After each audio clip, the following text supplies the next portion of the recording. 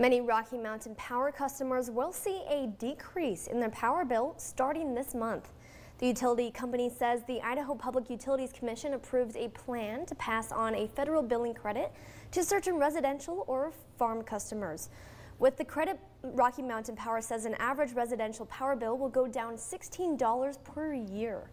The credit will be applied to monthly bills through September 2023. And to learn more about the decrease, check out this story on the Local News 8 app.